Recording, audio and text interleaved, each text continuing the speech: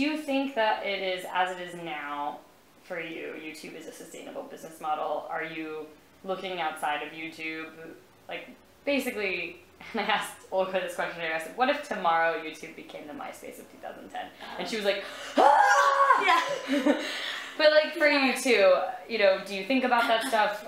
Yeah. Or is it just kind of like, you just hope and pray that nothing will happen to YouTube? Yeah, for me, like, YouTube is my little business, you know? It's like, what I have, that's all my own.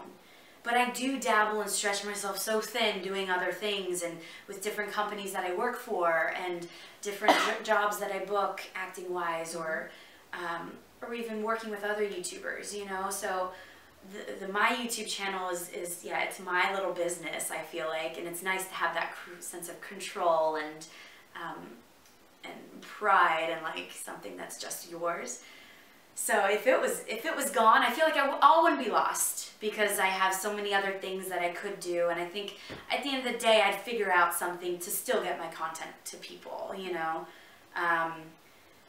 But it would be devastating. Oh man, you build up something for so long and then it's just, oh, sorry, gone.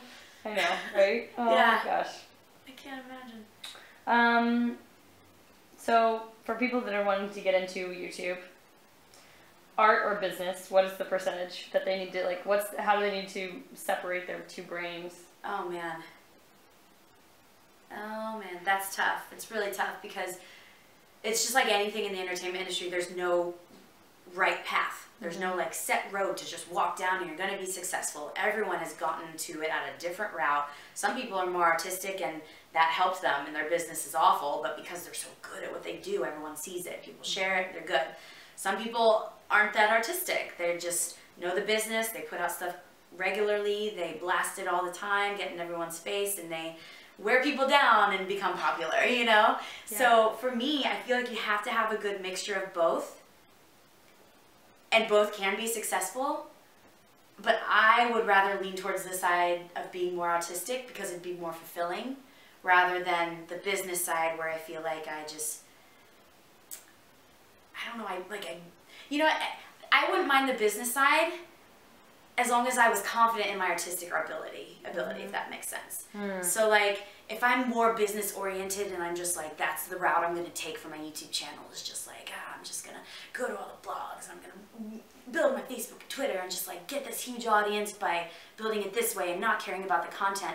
If I at least had some confidence that my content is good enough for me to be doing all this kind of business work, then I'd be okay with that. Right. But if you're starting your YouTube channel,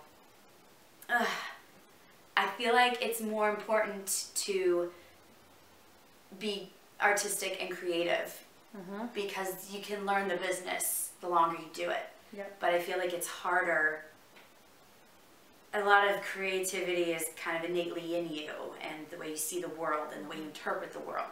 You can't really teach that to most people. I mean, you can take classes for comedy and writing and all that, but I feel like what's so unique about a lot of the people and what we do is it's who we are and it's our personality and like we put ourselves into what we're creating. So that's what drives a lot of people to your channel, and what makes it popular is you as the artist. Yeah. So I think that's the most important one, and you can learn the business side of it later. Yeah. But that's a good question. It's so tough. Yeah, that's a great question.